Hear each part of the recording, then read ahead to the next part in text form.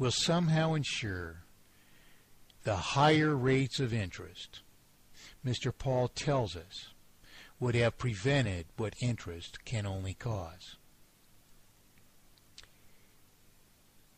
And of course then, what higher rates of interest can only exacerbate. Ron Paul is about higher rates of interest.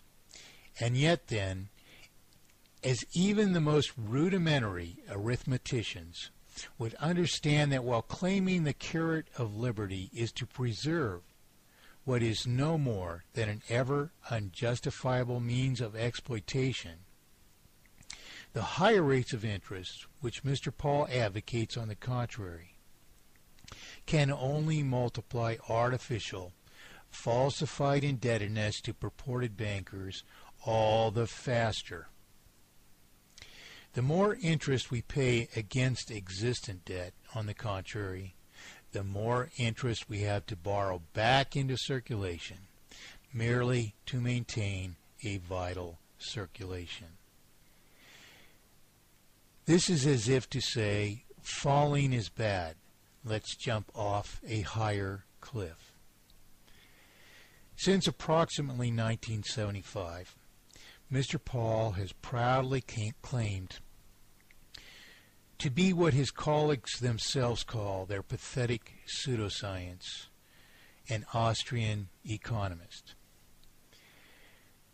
The pathetic claims of this pseudoscience pervade his every word and thought, but they are less recognizable to the person who has yet to dabble in the least discipline which would turn up the many preposterous paradoxes of this preposterous purported school of thought, which, like conventional purported economics, is likewise entirely bereft of formal proof or theorem. Like the regular lies of purported economics, purported Austrian economics is pervaded by even greater extremes of irrelevance and rejection of actual discipline. This purported discipline even disputes the very applicability of arithmetic in developing purported monetary analysis or solution.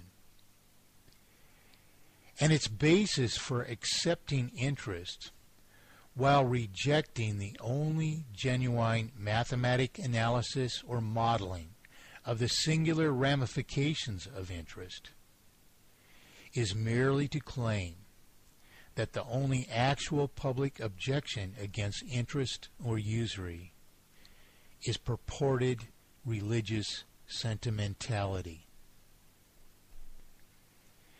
They reject the academic proof interest is inherently terminal, proven by no more than simple models of maintaining a vital circulation subject to interest, by merely thinking wrongly that this idea only comes from religious sentimentality. But worse and most disingenuous and deceptive of all, to the simpleton at least, Ron Paul is an advocate of banking and interest, and the very higher rates of interest which have been proven over and over again, not just in theoretical terms, but in the very patterns of history, to consistently be terminal. As we have explained, the First World Depression, the so-called Great Depression, was an inevitable manifestation of interest. As the present multiplication of artificial indebtedness into terminal debt is likewise the inevitable consequence of being implicitly obligated to maintain a vital circulation so long as we can, by perpetually reborrowing principal and interest paid out of the general circulation, as ever greater sums of debt, perpetually increased by so much as periodic interest on an ever greater sum of debt, until we suffer, at the end of each finite lifespan of this lie of economy, an inevitably terminal sum of debt. Mr. Paul's purported explanations for present events, therefore, are unaccountable as unaccountable can be. His ever unqualifiable prejudices are no more than bastardizations of science, products of mere pseudoscience, which is as preposterous as the very obfuscation of our currency, which not only cannot serve us, but was fabricated for the very purpose of exploitation, and which means of exploitation happens to be terminal. As we see in this interview, then, as in many other interviews, he, like so many purported Austrian economists, even advocates elevated rates of interest, ostensibly to stave the excessive borrowing which he so regularly decries as destructive to us. Never once does he provide an accountable model for how those higher rates of interest would not result in faster multiplication of artificial indebtedness in proportion to whatever circulation we do maintain under them. An example of the roots of Mr. Paul's preposterous Austrian economic thinking can be discovered and easily studied at the Mises Institute's online presence. In an article preserving a November 10, 1977 speech by purported Austrian economist Friedrich A. Hayek. This article can be found at Mises.org, that's MISES.org, /daily, DAILY, /3204. That's Mises.org /daily /3204. In this article, founding member and archetypical Austrian purported economist Hayek is reported to state, quote, "As a result, I am more convinced than ever that if we ever again are going to have a decent money, it will not come from government." Unquote. In other words, he is somehow so unaware or mistaken that the present form of money does not come from government. It comes instead from the very private institutions which Hayek, like Paul, preserves. Yet he speaks to the evils of the private institutions as if the evils derive from government, and yet never, ever tracing the roots of the problem to the fundamental obfuscation of the promissory obligation, in which all the faults exist, and from which, therefore, all the purposed detrimental consequences derive. Hayek, therefore, wrongly tells us the opposite of the truth, as Paul ever so wrongly tells us again and again that higher rates of interest would benefit us.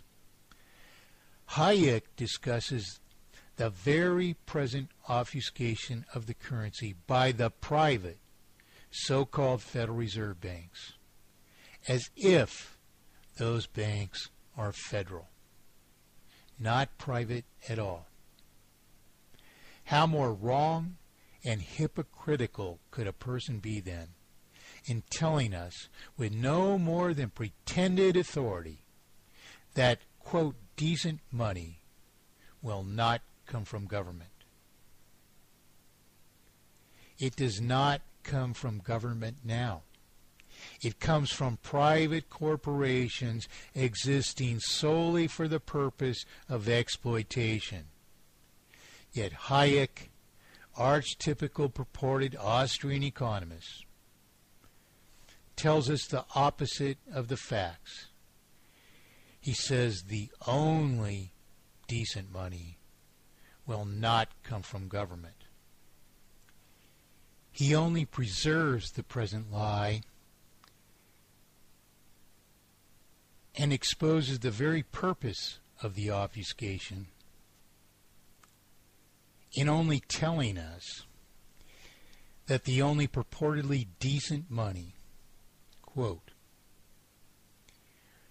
will be issued by private enterprise, it already is, because providing the public with good money, he says, which it can trust, he says, and use, he says, can not only be an extremely profitable business, unquote. Can not only be an extremely profitable business. An extremely profitable business.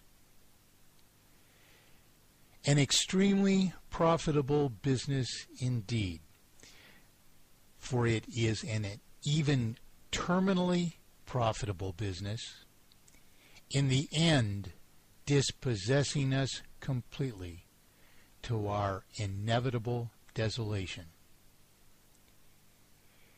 And yet this is what Ron Paul perpetually intends to preserve. An end to liberty, a perpetual end to our right to issue our promissory obligations free of exploitation, claiming the terminal result of the present means of exploitation is liberty, and even advocating faster dispossession, demise, and failure by higher rates of unwarranted and ever unjustifiable dispossession. Hayek thus indelibly exposes the ulterior motive, not only of purported Austrian economics, but of all purported economics. For the lie of economy revolves about a purposed obfuscation of the currency, which deprives the people of the only rightful issuers of their promissory obligations to each other. This obfuscation, which Mr. Paul advocates without ever a word tracing the roots of money to its purposed fundamental faults, existing for the very purpose of, quote, an extremely profitable business, unquote. This is the very obfuscation Mr. Paul preserves. A terminal obfuscation, a purposed obfuscation, a means of no more than exploitation, an extremely profitable means of exploitation, which Mr. Paul tells us will benefit us all the more if we no more than audit or dissolve the biggest banks, that all banks can participate in the stealing from us by no more than publishing our promissory obligations to each other, and then, even more unrighteously, subjecting our promissory obligations to even higher, more destructive rates of interest. It is not even possible to fabricate a greater deception, all the while blaming the purportedly anomalous results on no more than the material the promissory obligations are issued upon, on paper, on fiat. He thus deprives us of the very rightful liberty to issue our promissory obligations to each other.